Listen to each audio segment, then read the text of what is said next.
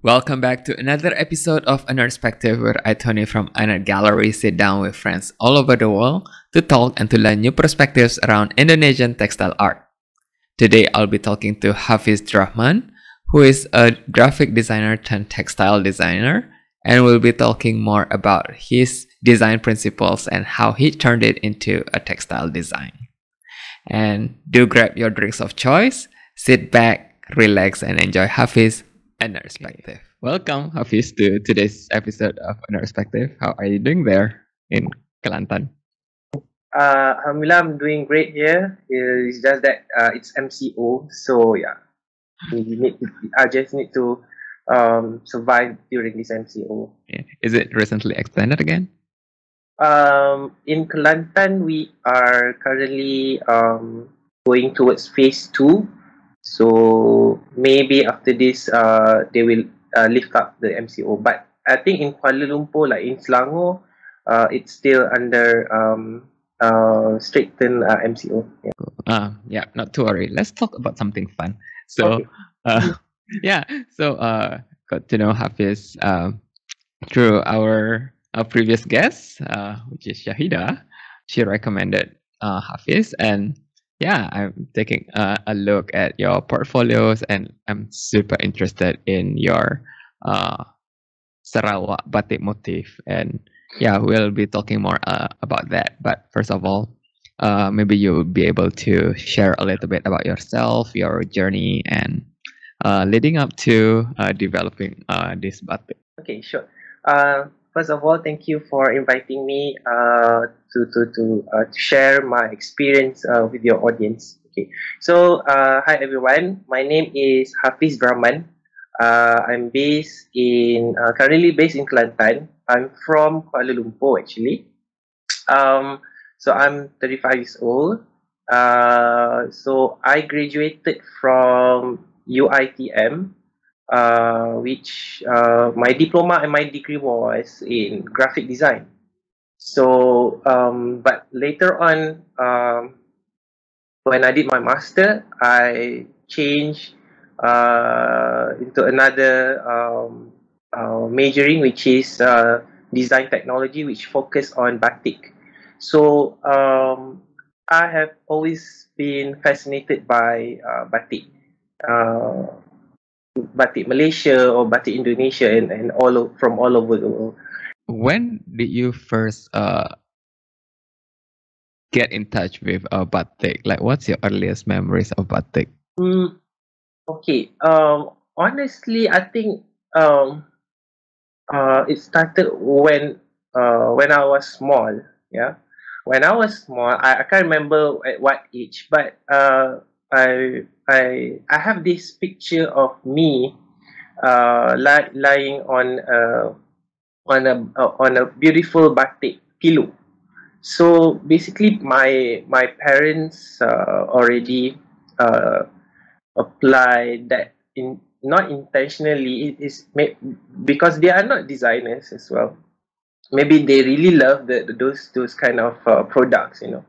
So I think from there, by since I was small, by looking at the pillow itself, so that makes me start to appreciate more about batik. Yeah, especially by looking at the old pictures during my um, younger years. But I think one of it is one of them that inspired me to go towards this batik industry is my uncle. Yeah, he's a batik artist himself, but unfortunately he passed away a few years back. Yeah, it started when I was small. I really love arts. So during primary school, we have this small batik kit. So from there it started to pretty much it's a basic introduction on batik. So yeah. Yeah. But professionally, I think when I did my degree, yeah, that was about 2006, 2007, something like that. because during the elective class we start to use chanting, we start to explore on the batik process. So I did small projects for my mom. I do some scarf, basically for just for my mom, because at that time I don't have confidence to sell the batik, yeah, because you need to practice and produce beautiful motif. Because I'm not very good in chanting. It's quite tough, by looking at uh, those people who are producing chanting fabrics. Example in Indonesia, you can just hold the fabric and chanting it, slowly like that. So I don't have that passion The to patience. yeah, the passions to chanting it slowly. Yeah, I prefer the Mm. block, Yeah. the, why I changed my majoring from graphic to textile is because of my passion and love on batik. I really love the patterns that you can see on batik. Yeah, it's quite similar to graphic design. It's just that in graphic design we normally do like myself. I'm um, more into doing corporate design. So designing logo is one one of the process that I've been doing since diploma. So for me, when I look into motif, it's like logo. Yeah, it's a stylized elements of art and principle of design. So from there, I started to explore more on batik, whereby in when I did my degree, there is an elective subject. So they ask the student whether they which elective would you like to continue. So there is batik elective. So right away I just choose that as my elective. So from there I started to build up more passion in it and explore more about batik. And then later when I did my master, so I move on into research on batik design. And then right after I did my master, I start to produce a little bit of batik fabrics, which is using batik block technique. So in Malaysia, we have several techniques, yeah, like chanting, silk screen, and batik block. So within the three techniques, I noticed that the batik block really inspired me uh, to uh, to continue my endeavor in this textile industry. So from there, I start to explore more about it. So I went to Kelantan, I went to Terengganu, just to look at the um, traditional way of using batik blocks. So from there, I do a lot of experimentation on developing my own tools. Decided to explore on using alternative material, doing cardboard, pieces of driftwood, anything Mm. that is have the potential of producing some textures using the wax. So we just experiment. Mm-hmm. And how's that experiment going? Um, it's good. I mean, of course, if we compare it with the traditional Copper. materials, copper block, it's more sturdy. Uh, Mm-hmm. the challenges of doing using recycled material is it cannot produce the exact quality lines that you use metal. Mm. Yep. So, but that's not the problem. For me, it's not a problem because I love to have some abstract texture, yeah, on Mm-hmm. my batik fabrics. Example, I even use the peanut.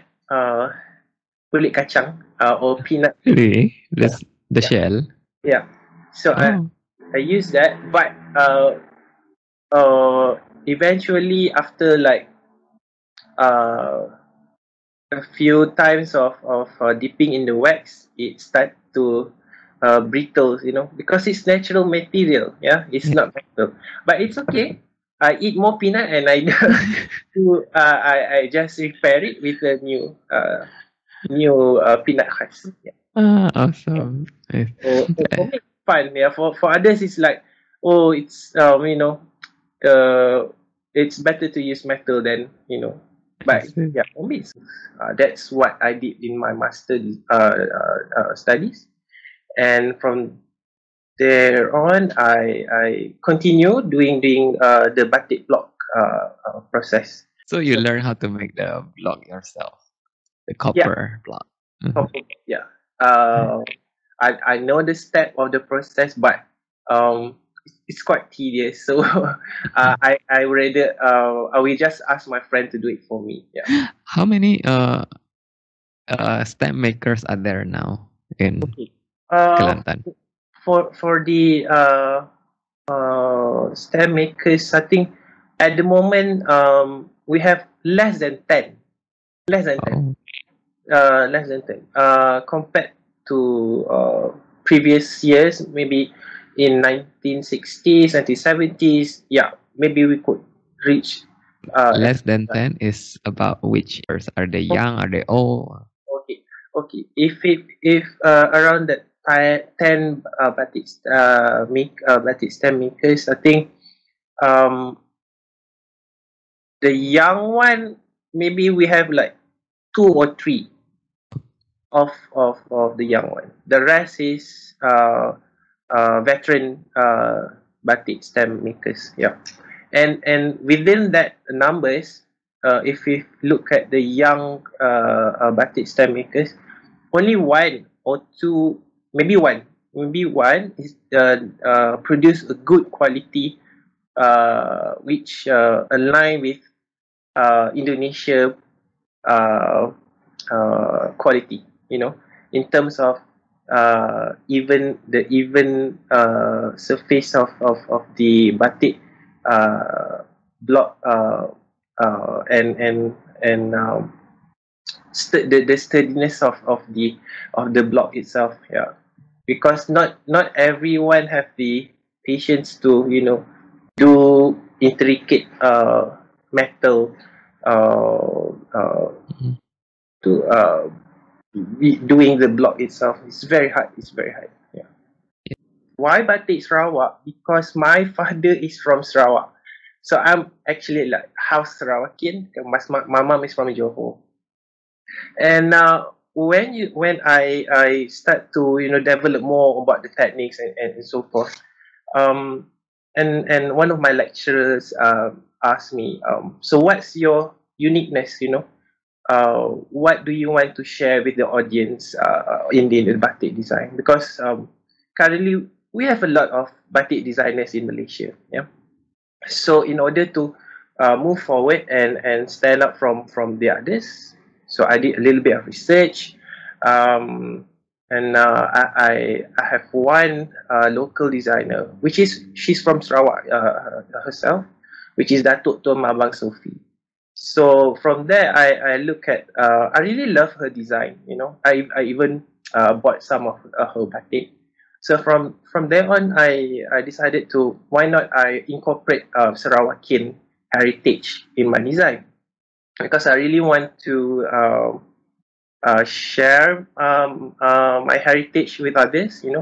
My kampung is in Miri, in Nia. Yeah, so in Nia we have a lot of beautiful jungles and forests and so forth. So from there, I started to look at the traditional artifacts, like on the kain Pakumbu, yeah, or anything that related to Sarawakian heritage. My philosophy of design, or my process of designing the motif, I do not copy or 100% copying back the traditional motif. because as a designer, we need to respect the traditional motif.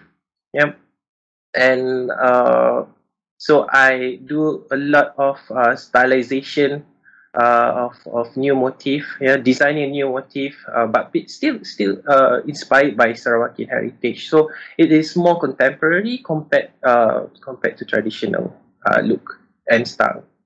So yeah, so till today, I'm still actively participating in the local batik industry.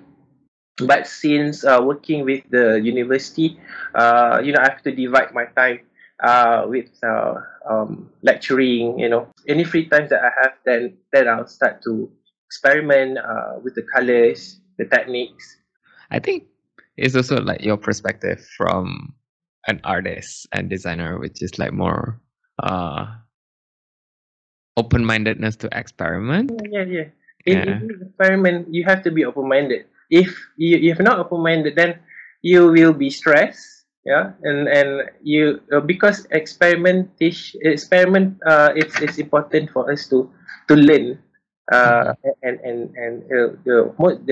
objective is to learn and discover the effects of using raw alternative materials. Yeah, if you're not open minded, then it's okay. Just use the metal.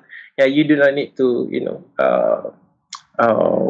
be sad if it's not working using alternative material. Yeah. Yeah. And talking about designing of your batik Sarawak motif. First of all, is there a batik wax resist culture in Sarawak?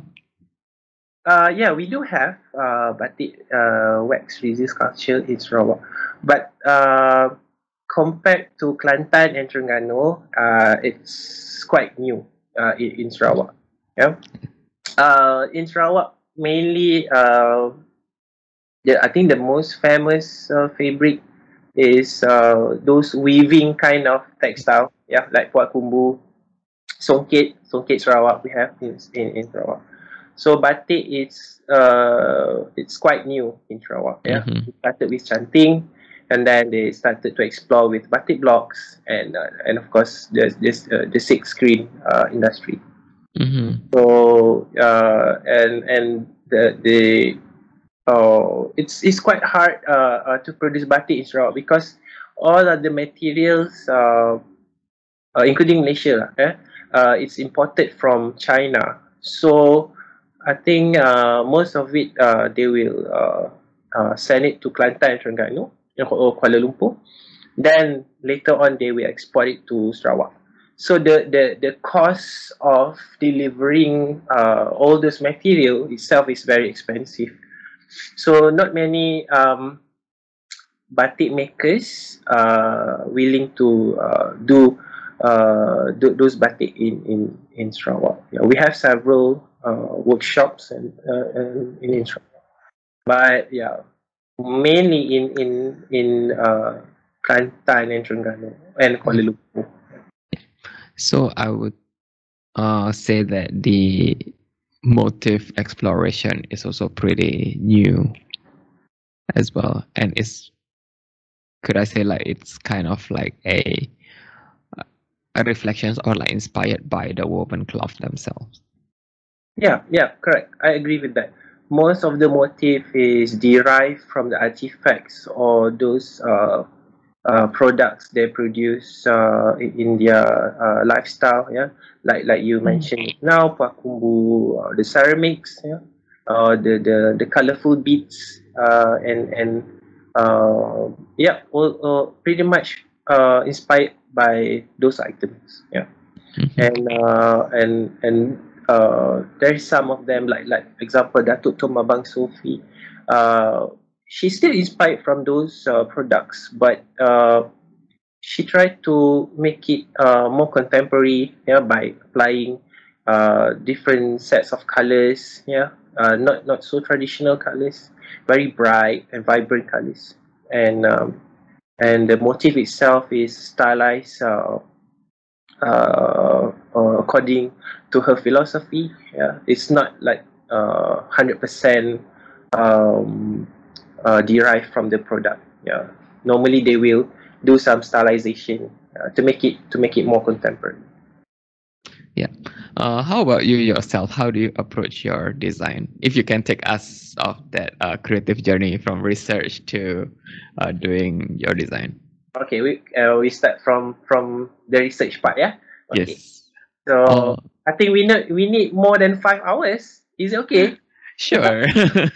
And so, all right, from the research itself. So, of course, being an art student, so we need to follow some of the steps that we learn from the art college. So being a graphic designer, first of all, for me, I will start on uh, um, thinking on what are the final products that I want to produce. Yeah, I will look at the final product first. Okay, so from there, let's say, okay, I think this year I want to launch a new menswear collection. All right, so from there, I will do some visual reference. You know, visual reference. Of course, first of all, it's to find out what motif that I can design and apply on my batik design. So those visual reference or motif could derive from books, yeah, from gallery visit, and that I've done for the past few years. Pretty much looking back from my treasure trunk of ideas. Yeah, I love to take photos, so I will look at the photos first, and then from there we will go into other source of inspiration, like maybe by looking from other designers point of view. Yeah, maybe they are not doing batik, but the motif itself, the motif that they use in their textile or fashion design could also attract my attention, or be part of my inspiration. Yeah. And then first of all, of course, the visual reference, yeah, in the research part. And then once I think I have enough good source of references, yeah, I will choose. From there, I will look at the lines, the colors, the arrangement of the motif, yeah, which is suitable for the menswear collection. And then I will start to do the drawing. Yeah, I will do like several sketches of the motif, just using pen and paper. I'm very traditional. Some of my friends using iPad. Yeah, I'm looking forward to use more technology in my process. So I do a lot of drawings. Just use my pen and papers. I will keep on developing or stylize the motif until I feel that, oh, this I think this has a good potential to be a motif. Yeah, it's similar like designing a logo. Yeah, so I will do a lot of sketches, and the subject matter itself. Let's say if I inspired from a flower, so I will try not to copy exactly uh, the elements, or the shape of the flowers. So I will start to stylize it a little bit. Just what I did in my logo design. Yeah, just to make it more interesting. Yeah, you can use the exact shapes, but it's going to be very boring kind of look. Yeah, you need to be different from others. So after the process of sketching, um, so I will apply. I will put. I will download. No, I will scan everything and put it in my laptop. Okay. So from there, it is much more faster compared using the traditional way of doing the layout manually using pencils and so. So in the laptop, I normally use AI, Adobe Illustrator, to fasten the process of designing. Yeah.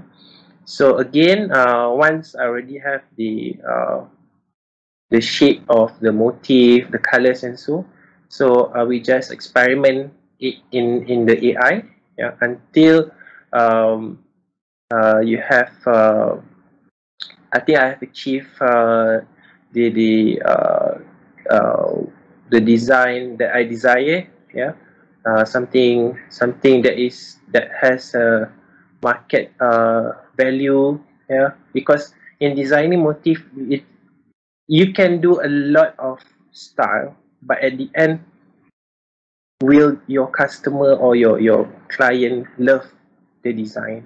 Yeah, you can go beyond your creativity or your imagination, but at the end, you need to sell the product. You know, so that is why there's a lot of visual reference on other designers. Nice. You have laid out the customer's journey, the designer's journey, which is a lot of it is customer focus, coming from the customers, what would they might like, and how you sell them, and then what's the products gonna be. So it comes from uh, there as a starting point. How about incorporating philosophy of the traditional motif? How do you input that into the design, if any? All right. So, to answer to that question, I think that will be in the process of designing the motif. Okay. Normally, in the fashion part, I like to do just something that is saleable. Not very couture, not very heavy for our local to purchase it. Okay. All right. So when I do the design, yeah, especially designing the motif, so uh, from what I've learned from my experience and so forth. So I have started to have some philosophies or something I would say my own DNA in batik design. So every time I launch a new batik, so they will know, oh, that is Hafiz Drahman batik. Okay. So some of the key elements that I apply back to my design, first of all, is of course the Sarawak look, or the motif of inspired by Sarawak. Okay. And it's easy when you look at the motif of Sarawak. Um,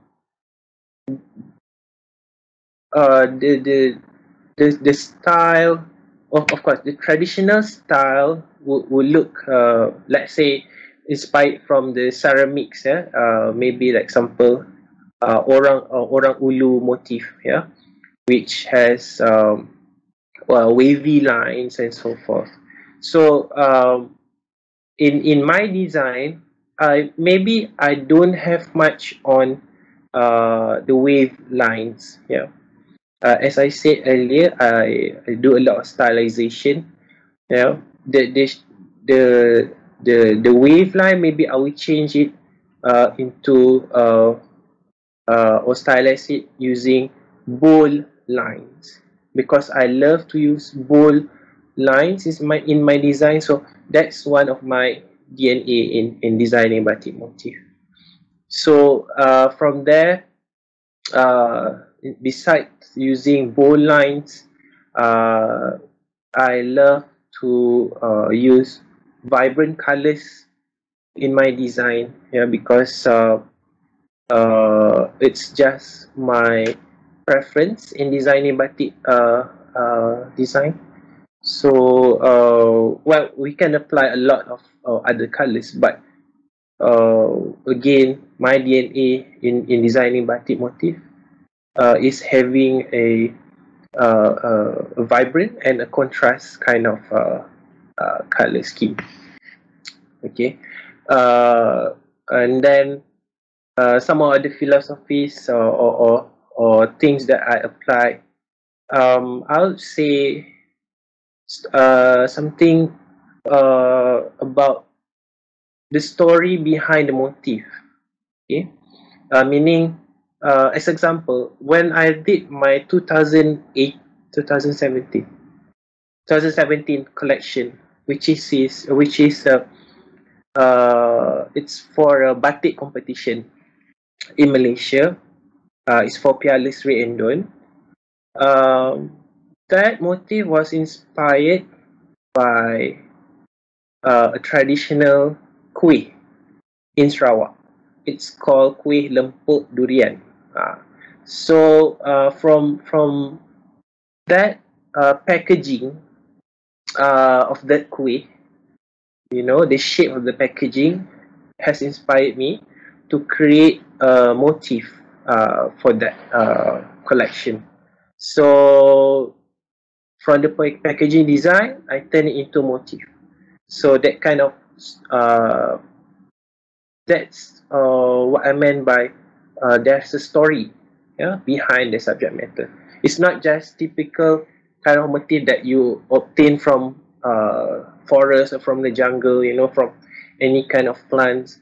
So in my process, it must be it must start from something that you have history, or something that you love. Then the design will have a then the process of designing is going to be smooth, because you love the subject matter, you have some history about the subject matter, so it's easier for you to understand about the subject matter and the process of designing it.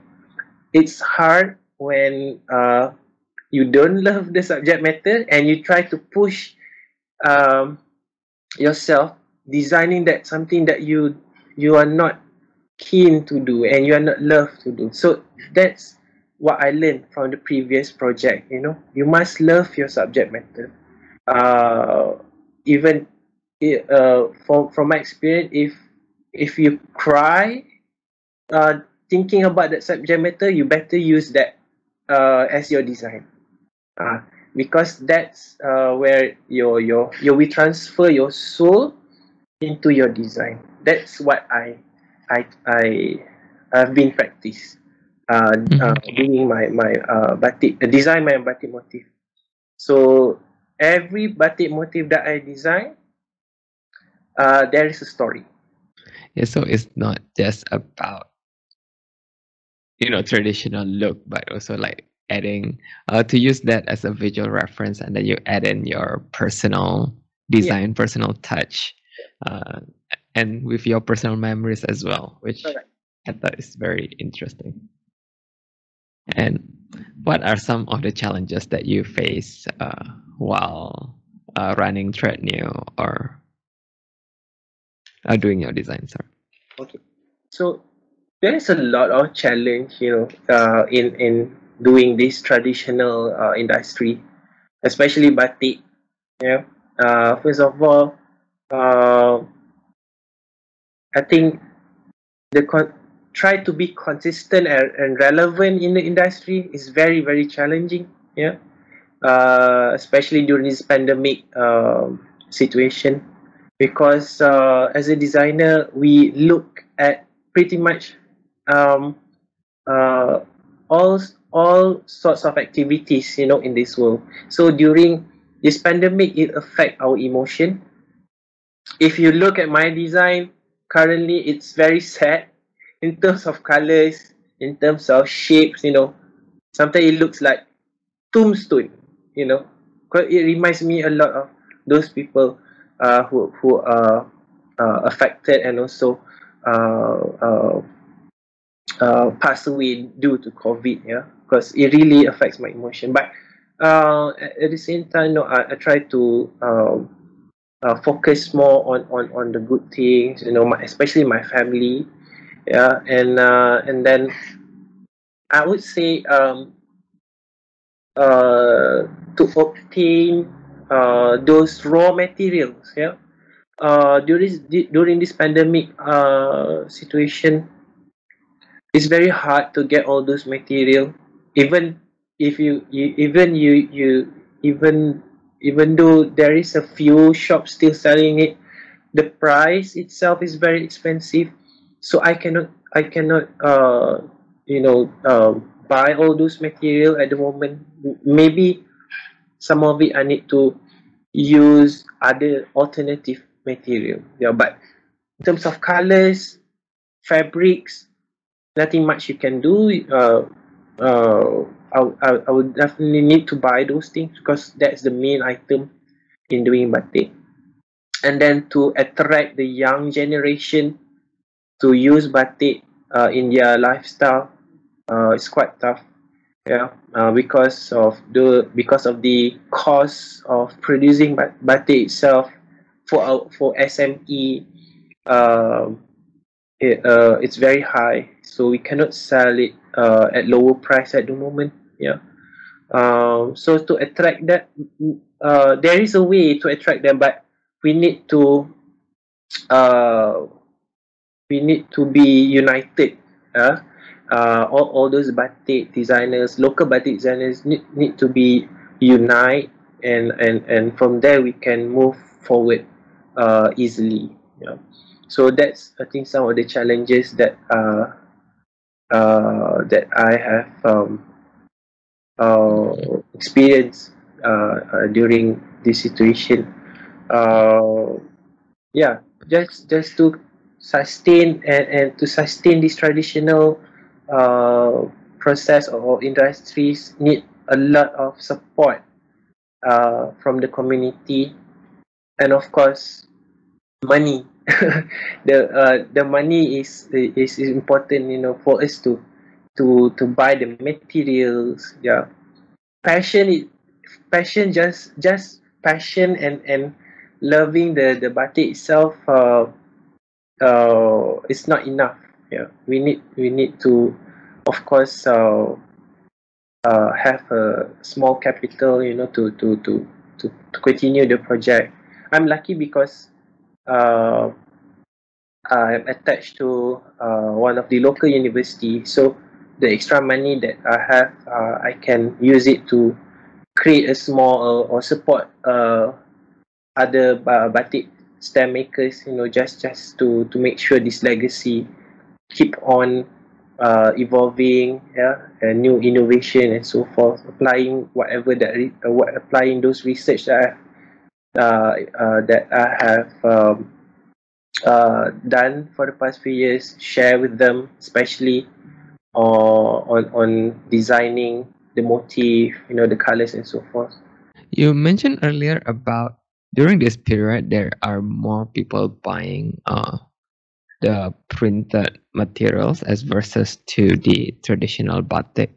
Uh, is there any chance or to kind of like sway them to buy the traditional technique? Um. Okay. Yeah. During uh, this pandemic situation, a lot of people trying to uh, save most of their money by buying essential items. Yeah. So at the moment, for our local industry, the cost of producing batik is very high. You know, we try we try to make it um, affordable for everyone. Yeah, I think each of my friends in the industry is is producing something which is saleable, cheaper. Not even the process itself is not too uh, the process is not doesn't use a lot of wax. Yeah, so because we need to uh, we need to use a little amount of because the cost is very expensive. Yeah, if we use a lot of raw materials, then the price will go up. Yeah, the cost of producing it will go up. So yeah, we do produce something saleable. Yeah, and yeah, we also introduce to them all those item. But then I think most of them, it's not a priority to to buy, because during this situation, every ringgit is very precious, can, and um, they opt for something cheaper, still nice to wear during this situation, but something which is not too expensive. Yeah, most of them, the budget for that they allocate, yeah, for buying batik, it's 50 ringgit and below, not more than that, not more than that. There is some of clients who spend more than 100, but not many will uh, buy something more than 100, because at this situation 100 ringgit is quite a lot. Yeah, to it can sustain, I mean, it can last for maybe 1 week of grocery, maybe 2 weeks. Yeah, Yeah. I don't know. So yeah, we also promote those items, but there is a few will buy, but most of them will opt for the digital printed. Yeah. Yeah, cheaper. It's cheaper. Yeah, I definitely understand in terms of like the situation and priorities that where people will like spend their money. So yeah, it's totally And understandable. another thing that there is not much event going on, so everyone is staying at home. Exactly. So Yes. they just wear whatever that they have. They do not need to, there's no reason to do OOTD. Better Okay, just, like yeah, anything like seen on the camera. yeah. So it's better to be safe at home. Yeah, there is a few will do OOTD at home, but not many will have the chance to to do that. Everyone is affected, especially the emotion and so. Yes. And I don't know, what are some of the projects or things that you are currently doing on? Okay. This is Like uh what's the upcoming from Hafiz? question that have been I've been waiting for you to ask. Okay, currently, um, me and my friends are going to launch our new batik collection. Ooh, nice. Because it's supposed to be a annual kind of event. Yeah. So last year we don't have any. Last year we have Fashion Week, but nobody watched the Fashion Uh, Week. Yeah, because everybody is concerned about their safety, their health. So this year we one of the local batik organization approached us to come up with a new collection, which is has the which is something, like I said, something that is unique, saleable, and affordable for everyone. So we are currently producing prototypes for the photo shoot, and maybe according to them, they will launch the video of the show, the digital show, somewhere in September. Okay, mm, I can show some of the fabrics if you want. yes. Then. Not supposed to share, but it's okay. Okay. Just for your idea. Okay. So this is one of it. Like that. Okay, I can see a Okay. little bit. Yes. So it's a vertical motif. Mhm. As I said just now, so for my collection, so I cannot use very intricate kind of motif. the motif that you saw just now, I use recycle woods. Not driftwood. I think I got it from a local carpenter, because Uh-huh. he's on the process of clearing up his hardware store. So I just use that and apply it to my batik process, because I still have some of the color powders and so forth. So in the collection, it's going to look very very modern and contemporary. It's like like something for us to celebrate as a human being. We need to stay together. So the collection is more like uplift uplifting your spirits. Mm-hmm. The colors that I use, something is, of course, my DNA is design in batik design. Something is vibrant. Mm-hmm. Don't worry too much about the COVID. So just wear it and celebrate. So something like that. Yeah. So some of my friends are designing new things as well. So Mm-hmm. stay tuned for that launch, which is scheduled on September. Yeah. Uh-huh, nice. We'll be looking forward to that. Sure. I will share the video and the content very soon. All right, thanks. And you mentioned you do teach as a lecturer as well, right? So that keeps you busy. Correct. Yeah. Yeah. So Are you pursuing a PhD? yeah. Oh, okay. Currently pursuing PhD, and then teaching in classes and doing my batik. So I'm a very busy man. So a Yeah. lot of and since MCO, I started to explore on planting, uh, Ah, and I focus on caladiums. uh-huh. Yeah. Because for me, the caladiums looks like batik. uh, Oh, okay.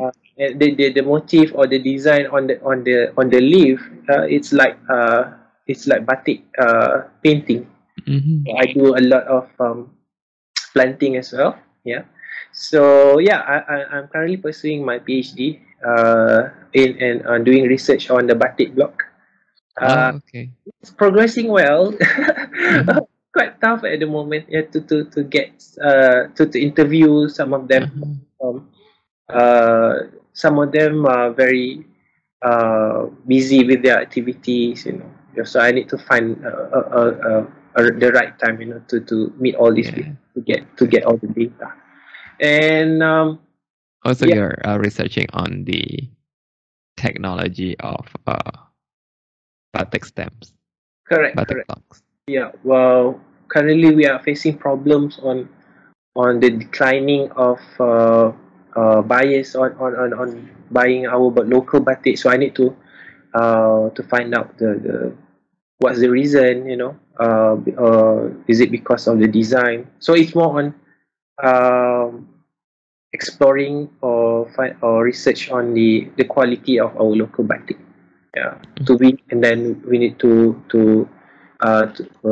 share it to the batik industry, so that they can implement or come up with a proper plan, for them to revive or innovate the batik industry. Oh, you mentioned earlier about attracting younger audience. How are your responses from your students, and what are some of uh, the opportunities that we have to, in order to attract them? How can we get Okay. these younger generations more involved? All right. So from my observation, like example from my students, uh, they are more towards something that is contemporary kind of style. Um, they are the generation of they love something out of the box. They don't like much more on the traditional things. Yeah. Even they themselves are confused, the real batik Yeah. compared to the digital kind of textile. And sometimes the digital kind, they thought is batik, Yeah, the true meaning of batik is using wax or resist in the process of making it.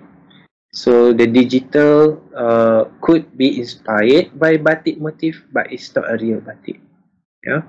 So that is one of the challenges we need to constantly remind them. Okay, what is the real or true meaning of batik? Yeah, that's what happening in Malaysia. And in terms of design, yes, they like something contemporary, and then to look on the market segmentation, the younger generation, yes, they prefer something new, something that is contemporary as well. Uh, uh, it's not that they don't like the traditional. It's just we can use back the traditional motif, but maybe we need to stylize a little bit, in terms of the layout. Not too crowded. Sometimes they want it less crowded design. Yeah. So we have to constantly ask the audience, what do they want or what do they prefer in buying batik. And another thing is, of course, the price itself. The younger generation, they don't have much pocket money to buy all this beautiful batik. So we have to make sure that the product that we sell for the younger segmentation, which is not too expensive, not too crowded, those that the elements that they want. And I think the potential, maybe there is a lot of potential of how to attract them. um, as you can see, nowadays there's a lot of interesting technologies and social media. Yeah, I think we can start collaborating with them. Maybe uh, by wearing our collection or wearing them in their social media, so that from there it can also uh, attract the other audience, especially the younger one. Pretty much, they love batik. It's just that we need to constantly update on the design. Yeah, they like new stuff. They don't like all those 60s or 70s kind of vibe. We have to uh, go beyond the design elements that we normally do. Yeah, so it's a challenge for the young designers as well, to come up with what's new or what's relevant in the batik industry. And besides collaboration, I think another way we can attract them is invite them to create their own batik. So this is the best time for them to experiment and explore on making batik by themselves. As you know, all the batik maker at the moment, we are still in MCO, so most of the batik workshop is closed due to pandemic. So I'm also selling some of my batik kit, especially the tie and dye. That's a simple way for them uh, to learn and to understand on how we do batik normally in the industry. Even though it doesn't use wax, but pretty much just an introduction to them, in the batik world. So yeah, I think that's one of the best, one of the uh, interesting way for them to explore. Then they can upload it on TikTok or Twitter, showing to sharing their creative products to others. So yeah. Mhm. Yep. So definitely design evolves, right? So Correct. the motive need to be to follow the generations as well, so they have room for exploration and experimentation. And yes, we have been talking for a while, and before we close off our conversation, do you have any final thoughts to sum up our conversation today? Your hopes for the future for your brand or textiles in general? Okay. I do a lot of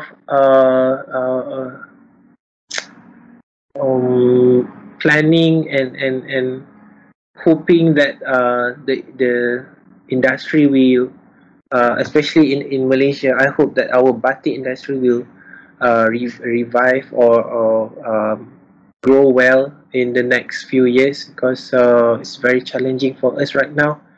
And I think the best way now is to just continue the process of making batik, the industry. Try to sustain by doing collaboration, yeah, and adapt to the current situation. That's the way. We must stay united, yeah, especially the designers, not just in Malaysia. I think the whole world, so that when we unite, our mind is more focused, and we can, share our knowledge and exchange our advice, or learning on a new process and techniques, so that it will uplift our spirits, yeah, to create more beautiful and unique artworks. So I hope that the local and international industry can work together in the future. And myself, I would love to share my batik collection, and also my friends' collection to other parts of the world. Maybe we can start with your gallery, yeah, aNERDgallery.